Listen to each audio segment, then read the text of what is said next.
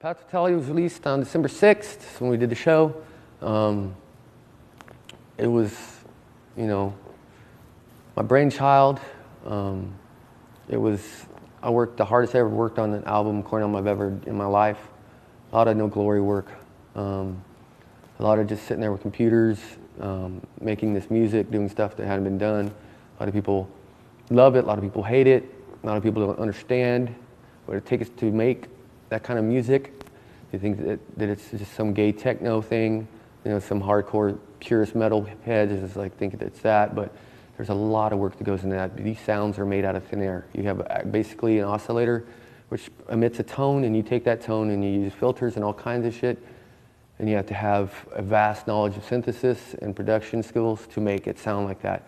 It was definitely the hardest album I've ever made in my life.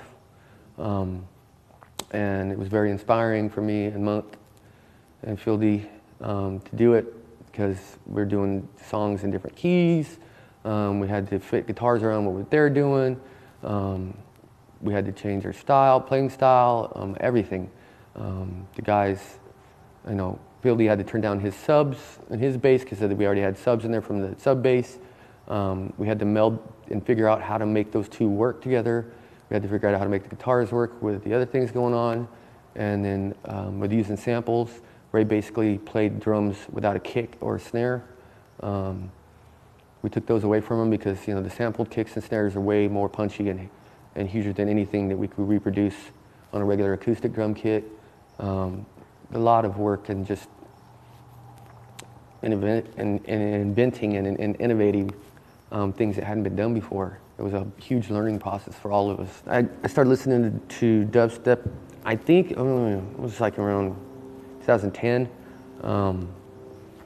I think the first dubstep I listened to was Excision. And then I went back and listened to like more of the innovators. I mean, dubstep started around 2007, 2006. There's guys like Rusko, Scream, and the originators. And it was more, they call it dubstep because it was more reggae influence. It was dub. And it's just, I think Excision took it to the next level where he made it more metal influenced. It was heavier. So hearing that, and then hearing Sonny's stuff when it came out, Skrillex, all those things I got in my head. I was like, I really want to experiment, because it was like the heaviest shit I've heard in my life. It was, and I've always been a fan of any kind of bass music, going back from my old Miami bass days. And Korn was kind of like a bass band. We were bass heavy, we were detuned, and it was huge. We were dropping 808s and Fieldy's bass tone, and this all kind of seemed to work. And I went in and asked the guys, hey, would you guys be willing to experiment with this kind of music? I played them a couple songs, dubstep songs, and they were all blown away, and they said, let's try this. And that's when I called Skrillex and asked if he wanted to do some songs with us, and he's a huge Korn fan, and he's like, of course. I mean, we did 3 songs with him in 2 days. We did Get Up, Narcissistic Cannibal, and Cass Lives and Everything. And it was pretty organic. I mean, they went by really fast. I mean, we did probably Narcissistic Cannibal. That took a little longer. Sonny he did the verse and the choruses, but we didn't have a middle part. So when we played with Sonny at Coachella, he hooked me up with Jake Kill the Noise. Had Kill the Noise come down, and he wrote the bridge. I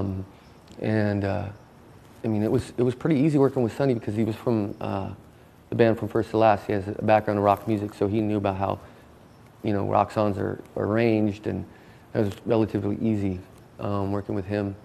It was until we worked with the other producers. Dubstep and just dance music in general, their arrangements were way different. So it was all left up to me. We came up with parts, and I arranged them more into a rock kind of thing. To me, it's about putting out music I love, and not conforming to what anyone wants me to do anymore. And that's the way we think in our band. And it's fortunate, it's a blessing and a privilege to be able to think that way and do what you really love. And that's where we're at this point. The future of Korn right now is we're getting ready to go start our tour. I'll probably be out again for another year, 2 years, just solid touring. That's what we do. We love playing and taking our music to our fans. And then after that, you know, we'll do another record. It's just what we've been doing. Me and Fieldy and the original drummer David, which we started out in basically Fieldy's his bedroom. in Bakersfield. And you know, it was like after school and stuff, and it was him and I writing songs. And then it wasn't for about 3 or 4 years later, once we graduated high school, we moved to Burbank and started another little band. We got signed, and we kind of thought, it was kind of like, when you think back on it, it was like, we were so naive and thought, like, oh, the whole world is at our feet. But we didn't realize, like, you know, that's just the very, very tip of things. Now that we look back, we started to kind of get into Rick Rubin and how his take on you know, the way he produces bands. And basically we took, you know, Cypress Hill, Rage Against the Machine, Sepultura, Faith No More, all these bands, we sort of created our own band based on all of that stuff. And it's no different than what, you know, people do, you know. Want to create their own sort of take on things. And that's what it was. When we recorded our first couple of albums with Ross Robinson, and we were just really just trying to do something that hadn't been done. But we didn't know it was going to have such an impact. Sure. All of our records, we've taken some element of production and songwriting, whether it was something we learned or something we figured out, well, that didn't work, so let's fucking lose that. And then it was about taking those best elements and sort of putting them all together. And I think, you know, even with the Path of Totality album, I'm still using those ideas and those production ideas to create this record in the way that we write, in the sonically, how we're able to achieve. I mean, the willingness to collaborate with other songwriters, I think, is huge, because it reduces the ego to come up with something that's greater, something that's the best thing for the band, which is the album. That's the achievement, is to make the best album possible for everybody. And I think it's important to do with songwriters now, to get some sort of your foot in the door. And really, like, it's not easy for musicians, you know, and for anybody, these producers that are doing dubstep, and how, you know, to see them creating the stuff basically just on their laptops and becoming huge because of the people's want to hear more. It's incredible. Jonathan, about a year and a half ago, basically came up to me, started playing some Skrillex songs on a boombox. And I think the most enticing thing to me about it was the low bass thing, because if you look back on our catalog of albums, you can hear some sort of natural progression, that there is us including an 808, us detuning guitars, us trying to capture that aggressive low-end attack. And it's always been sort of a struggle, but when Jonathan played me some tracks off of the Scary Monsters album, that's when I was like, wow. And then he said, what do you think about trying to include some of this style into our new album? And I said, man, I'm totally down. And it had sort of like, my whole thing was, it was kind of like I could take a sort of a Nine Inch Nails thing to it and put that in and have that balance with our existing sound, which is the bass, drums, guitar, Jonathan's vocals, and kind of balance that. I think that was the trick, is balancing how we've established in our sound and including something new that was gonna just fucking knock people's heads off. People thought it was gonna be a dubstep album, and it's not. This is a Korn album, and I want people to understand that. It was us collaborating with other songwriters, and just to kind of get inspired and to be creative and to push the envelope, and I felt like people were getting let down, but the whole process, I knew in my heart, like, people are gonna fucking love this. People are gonna know that this isn't some dance album, it's still a metal album. It's just our version of what's happening and with our creative path. Yeah, the early years of Korn, believe it or not, it was like 1993, and then a year later was 94, we released the first Korn album. And we were always trying to do, like, you know, something heavy and different, and I don't know, it just kind of came together once we all hooked up. It's been about, man, almost 18 years now later. For me, you know what I noticed is over the years, Like when we started out, I remember we wanted to have this heavy music, but we're trying to hit this low bass thing. So we found like an 808, just like boom, and started doing things like that. And I was trying to slide the bass with it. And then we started getting to like where I could like wobble the bass and do weird things. And it really trips me out because I guess it's where we're at today with the record we put out of the heaviest bass record ever, with the bass wobbling and trying to do what we've always trying to get out of our system. And it just kind of came together and clicked. I think with this new Korn record is what we've always been trying to do. This one right here. Maybe because we were trying to do something that was hip from the beginning, that our fans always kind of knew that we're like a band trying to do new things all the time, that they were all right with us reinventing and changing and trying new things. Jonathan was, looking online. He's always been into DJing, and he stumbled across some dubstep DJs and found this cat named Skrillex and said, let's try a song with him. We tried it, and it was like kind of scary because it was really dope. And we're like, well, let's mess around with it. And we just, started dabbling. We were going to do an EP. It just started turning out so sick that we just did a full-length album. I think to date, we've never got a better response from our entire 10 albums that we put out. The number one downloaded Korn song is Fallen Away From Me. It was in the 90s, I think, off of, I don't remember what album. We have 10 albums, I can't remember.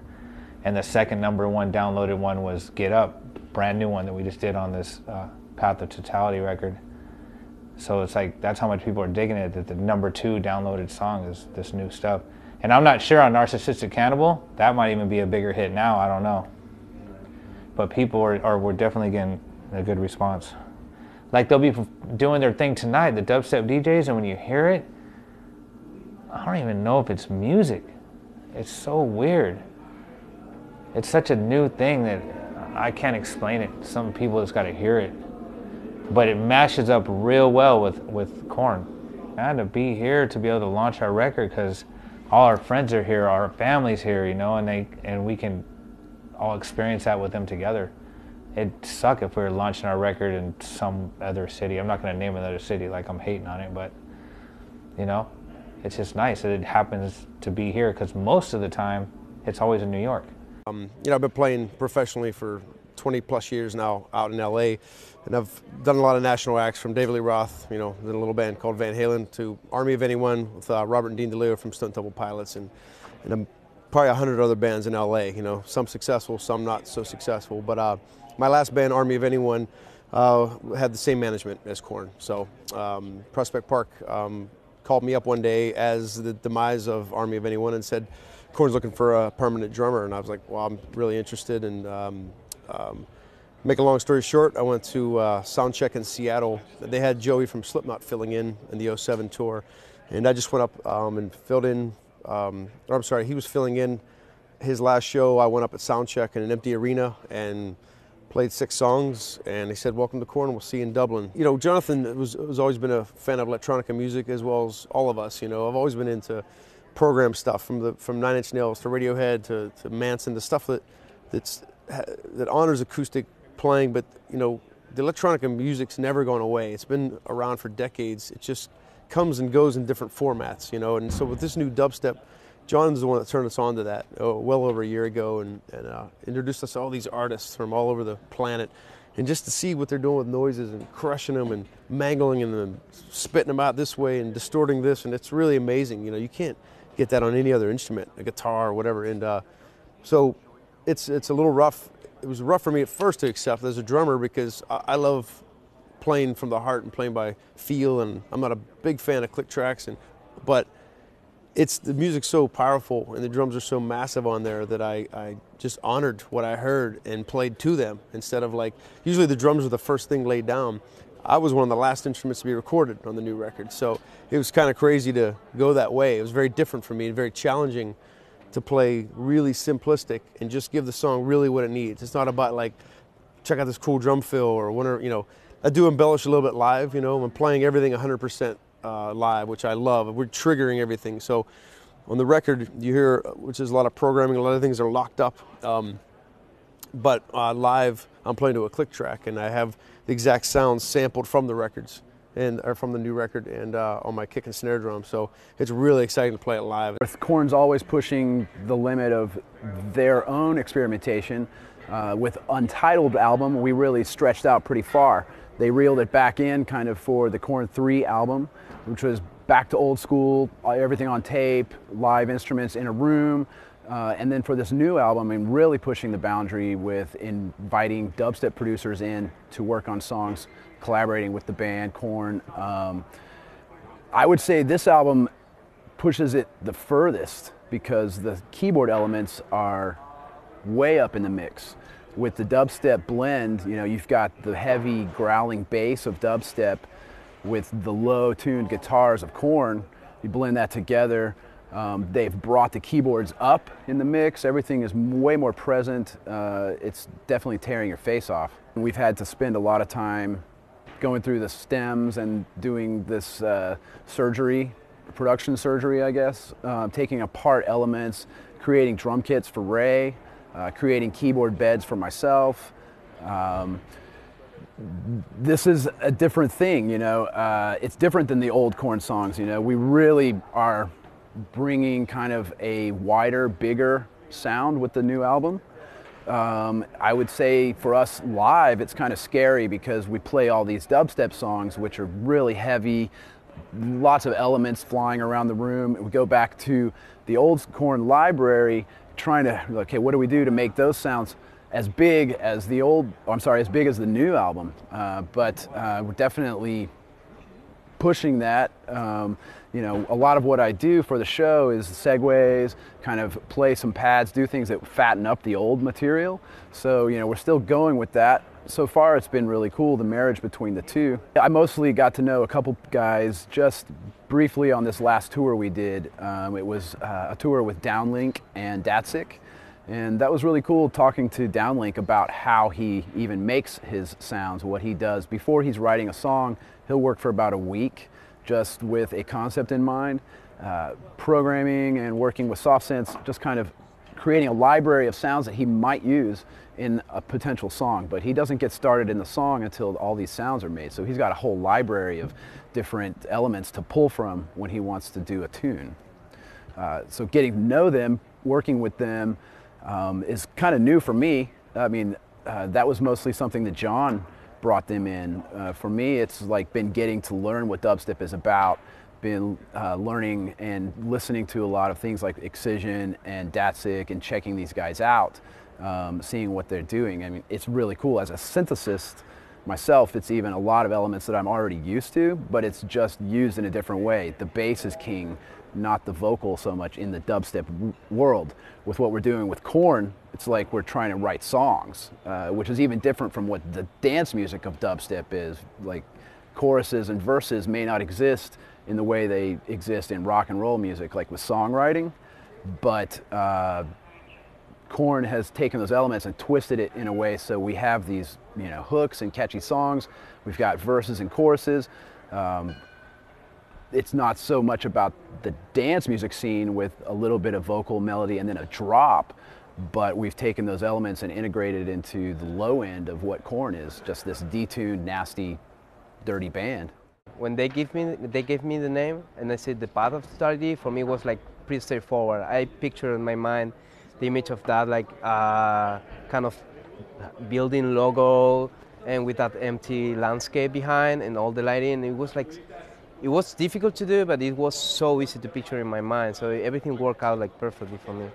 I think the integration between both worlds, it comes so natural for me. I think for me, dubstep and the new like electro wave and all the stuff, it's like the new kind of metal for me, or the new metal. When I see people like dancing and banging on the concerts of Sony or I don't know, 12 Front or wherever, I see the people is just banging like in a metal concert. For me, everything comes together so easy that it's the perfect mix and works really good.